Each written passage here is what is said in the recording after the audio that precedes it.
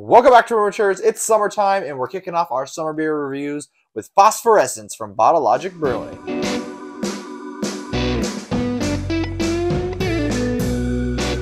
That's right, Mary. Your favorite, Bottle Logic, is here.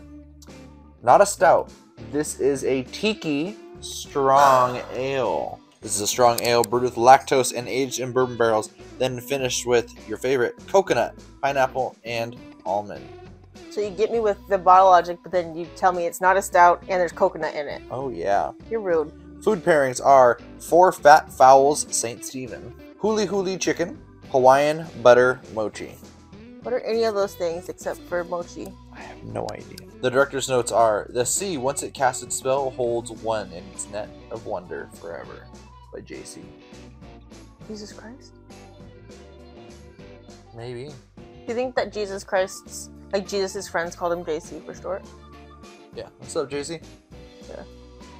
Hey, it's the Lamb of God. There he is. My little LG.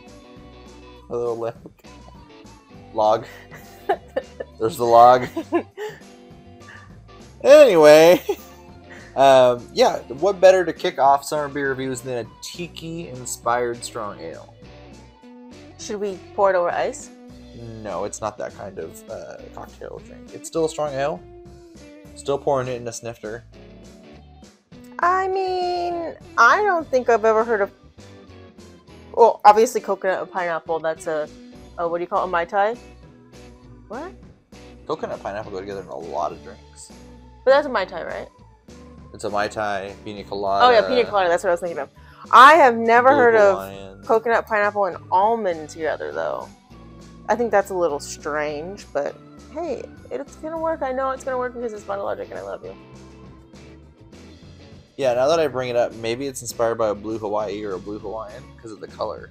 Yeah. That's what that's reminding me of. But I don't know what's in there other than blue curacao. And everything in here, like the food pairings are all Hawaiian, looks like. Well, tiki, tropical, you think Hawaii if you're in the U.S. most of the time. I've never had a blue Hawaiian before. Neither have I. Brett. Gotta send us that recipe. I love the label, love the blue color, I love the little wave. It's got the little like lay flowers bordering it. I really like this label.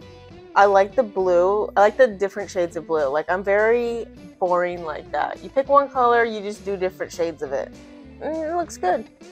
This is from 2021, so it is a couple years old by the time we're drinking it here now. So we'll see how it tastes. So that's enough talking. Let's get to drinking. All right, let's crack open this beer. No wax, no worries. No wax, no problem. Love you, Bottle Logic. Love pointing too, apparently. Oh, I don't like that color. Strong ale. You've had some strong ales before.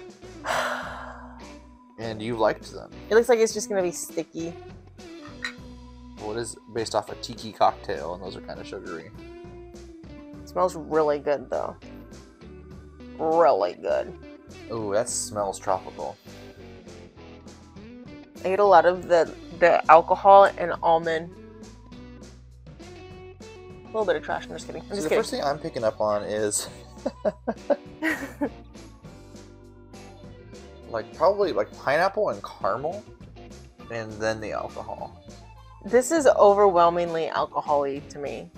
Really? You think it's like high ABV? It smells like it is. I know what the ABV is. But it's hard because, you know, sometimes you smell beer and it tastes like nothing, or smells like nothing, and it's a 20% beer. This could be like 9% for all you know. Yeah, this smells like some of their barley wines I've had in the past. Really caramely and sweet, really. You're not getting any of the almond? No. Does it smell like almond extract? Like that strong almond smell? Yeah. You gotta get your nose in there. Go like this. Make your nose touch the beer. No. Snort it a little. Let's taste it.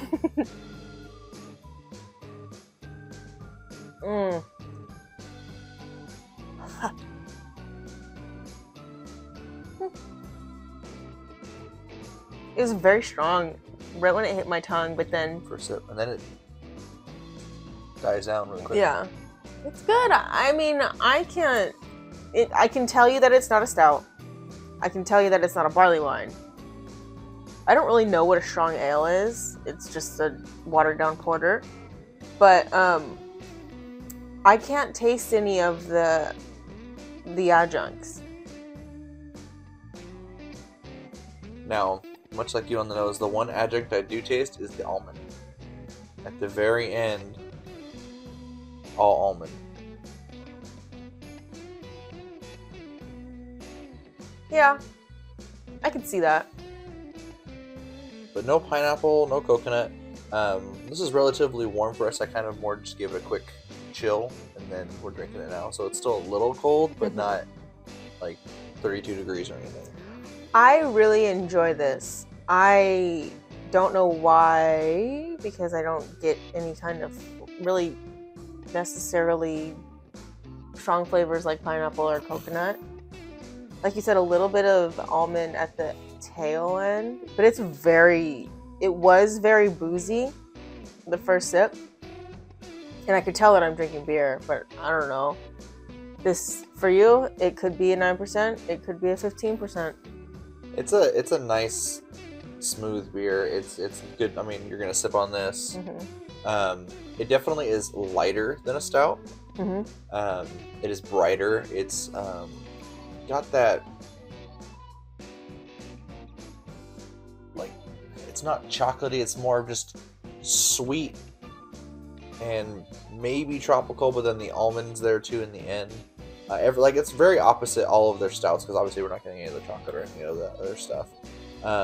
Really good for summertime, I think. Yeah, this is perfect. You're right, it is very sweet. It's not heavy like a porter or a stout, but it wants to be a porter. It wants to be a porter. It's just a watered down porter, and a porter is a watered down stout. So everybody wants to be a stout. I want to be a stout. What do you want to be? Let us know down in the comments below. ABV wise, I feel like it smells and tastes hotter than it probably is. I feel like 2021 and on, Bottle Logic's been kind of toning down alcohol in some of their things. I'm assuming 2 decimal places? 0. Wow, that's also different from Bottle Logic. I'm gonna say this is 13%. It's 13.00%. 0 decimal places is too easy. What's my lucky number? What makes it so lucky for you? What's my lucky number? Oh, mine too. Taylor Swift's too. 13. Really? That's Damaris. Oh, Damaris. Let us know down in the comments below. What's Taylor Swift's lucky number? Do you need any time? I gotta give it a 5. Oh wow, perfect score from you. I'm gonna give this a 4.25. I'm missing the coconut, I'm missing pineapple. That's what I came here for, and I'm walking away with a strong ale that I'm happy with. Still giving it that A grade, but I really expected those fruit flavors. I really took a huge sip, and it's so boozy. It's so boozy. I love it though. Yeah.